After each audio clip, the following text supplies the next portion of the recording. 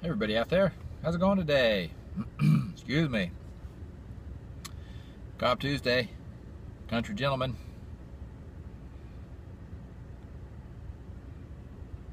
And in the Country Gentleman today, courtesy of the Major Pipe, we have Old Joe Krantz in here.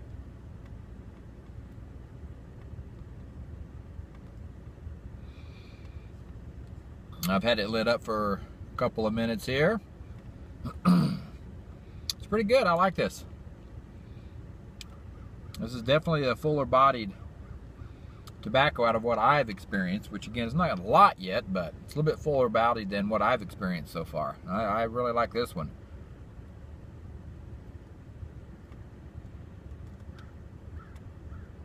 Seems to me the Limerick had a little bit more of that pepper zing to it. But this is pretty good here. I'm liking this. It's a little bit stronger. Again, like I say, a little bit fuller bodied, so this is turning out to be pretty good. This was another good pick, the Major Pipe. Danny Shore Tamper. Thank you very much, Danny. So, just thought I'd do a really quick, if I can get that to stay up there without falling off, do a really quick video today, and got a question for you about the price of tobaccos.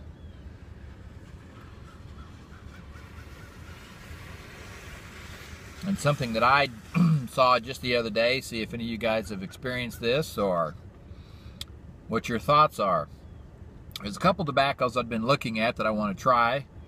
You know, I went online and looked at like Pipes and Cigar, looked at smokingpipes.com, even went over to Cigars International. They've got a fairly decent selection of pipe tobacco, so I checked them on some of the several different things. There's some McBarons that I've been wanting to try, and I've got a whole list that I want to try.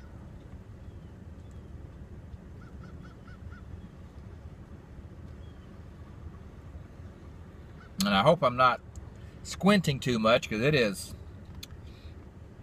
The ground's still pretty much covered with snow, but the sun is out. We got sunshine. We're at about 35 degrees last time I checked, just a few minutes ago. So the roads are starting to turn into slush now. The side streets, the main roads, they've plowed those and got those all cleared off. So there's a lot of reflection, and no clouds to diffuse the sun or anything, so I may be kind of squinting today, but anyway.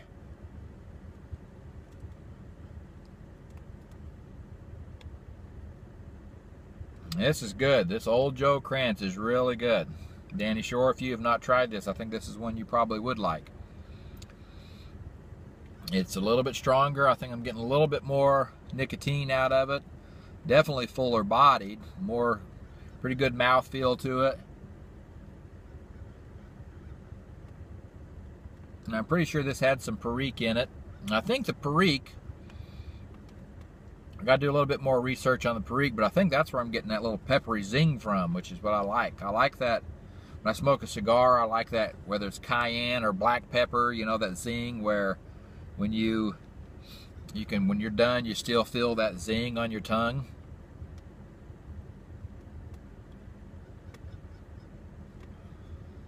So anyway, I went into I had an appointment the other day. It was about a mile, probably about a mile, maybe a mile and a half from a local brick and mortar tobacco shop that I'd never been in before. So I ran over there, got there about 15 minutes ahead of my appointment, so I ran into this tobacco shop. And I think they're primarily a pipe tobacco shop. They had a walk-in humidor, probably one of the smallest walk-in humidors that I've ever seen. And they had, your big name, major brand cigars. They couldn't have a lot of the boutique stuff just because they didn't have room for it. So I went through there, spent a couple minutes in there, then went out and looked at their pipe tobacco. And I picked up a can.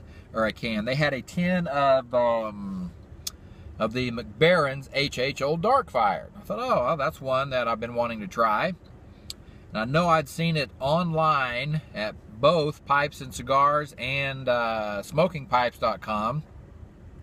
They were both on back order. Thought, well, no big deal. I'll try some of these others because I got plenty to try.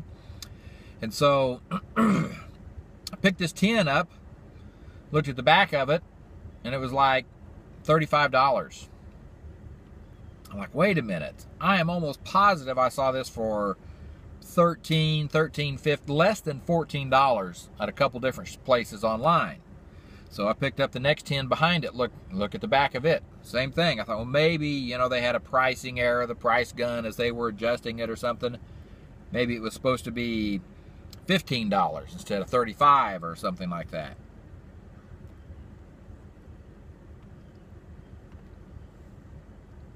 So I put it down. There's another tin of McBaron. I don't even remember what it was at this point. Pick it up. Look at it. Turn it over at the back. Same thing. It's like $36, $37, $38. Pick up the tin behind it. Check it. Same thing. Maybe they got in a McBaron order and they were pricing it all and they just, again, the pricing gun was, that's what I was thinking. It had to be a pricing error. So then I pick up a tin of something totally different. And it's like 25, 30, 35. I checked 5 or 6, 7, 8, 9, 10 different tins. And they were all in the $25 to $35 to $40 range. And these aren't, you know, they aren't pounds. They're, you know, a regular tin, like, what, 1.5 ounces, 1.5 ounces, 2 ounces. So there were no more than 2 ounces in any of those.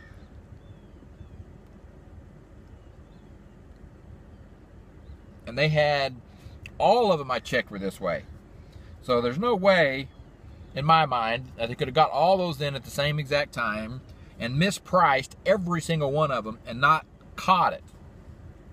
And I only had a few minutes, and I only saw one guy behind the counter, and he was busy, and they had 5 or 6 guys in there. So I thought, well, I'm not going to have time to talk to him. Otherwise, I'd talk to him and, you know, start asking him a few questions. I don't want to insult him by, why are you so overpriced? But, you know, you start inquiring a little bit.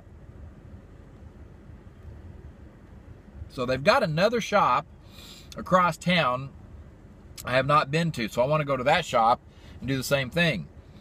Maybe it's I don't know whether the owner set the price, whether the manager set the price, whether it was a pricing error and they don't care, whether they're just way overpriced.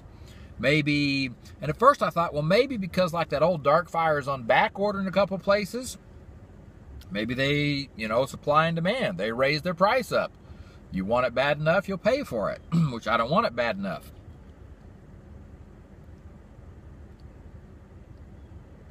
And I'll wait until I can get it at a decent price.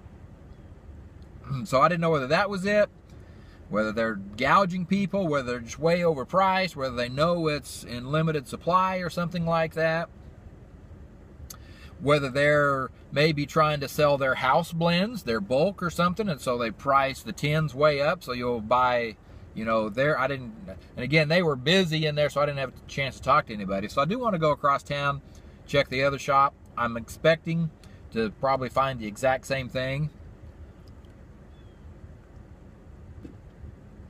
But I was just curious if you guys have ever run into anything like that, if you've been into a local shop that everything was just way overpriced, or what the deal was. So anyway, just a thought I had. Want to know if anybody else had run into that. I'm liking the old Joe Krantz. Old Joe Krantz, not old man Krantz. Old Joe. It's pretty good. I like this. Thanks, Major Pipe. And I've gotten a few other recommendations since then that I want to try. I still got a lot of samples in there I want to try. I think I'm really going to start looking for these Perique blends and try different blends of Perique and see what's in there and what I get.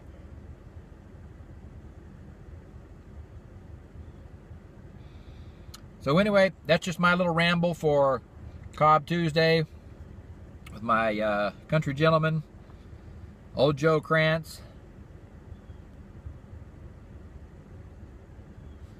I really like this one too. I like that pepper zing, that pepper kick I got out of the out of the Limerick. That was really good. That is definitely on my to always have list. And then this one here is pretty good too. So of course I've got like 9,000 to try, so that list may get bumped up or down. I did finally start me a spreadsheet that is synced between my computer and my phone, so whenever I'm liking this or not liking it, I can key it into my phone and it'll update on my computer, or I can update it on my computer and it'll key into my phone. So that way just help me remember some of that.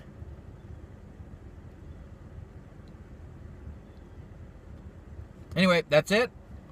I'm going to take off. I'll let you guys go and I'll catch you later. Hey everybody, quick update. I'm still on the, of course I'm still on the old Joe Krantz. I'm going to splice these two videos together. Just thought I'd do a quick update because as I go through this bowl, I'm probably 3/4 the way through the bowl by now. This has definitely got a good nicotine kick to it. At least for me. Now I don't know what everybody's flavor, excuse me, what your nicotine tolerance is, but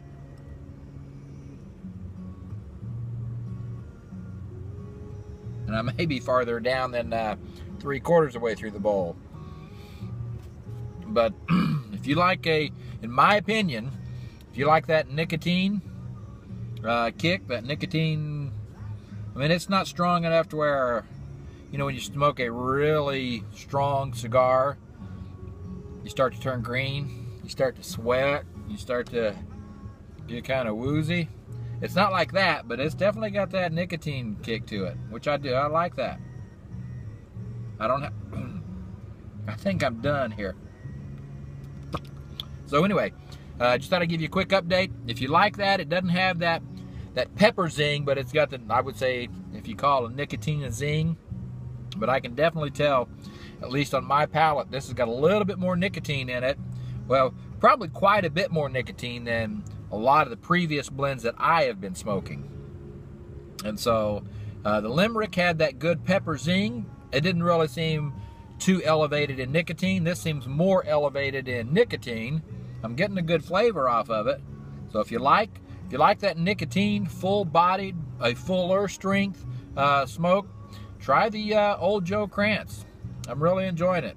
So anyway, that's it. I'm gonna get out of here. I may load up another bowl of another one, and I'll update you on it. Talk to you guys later. Appreciate it.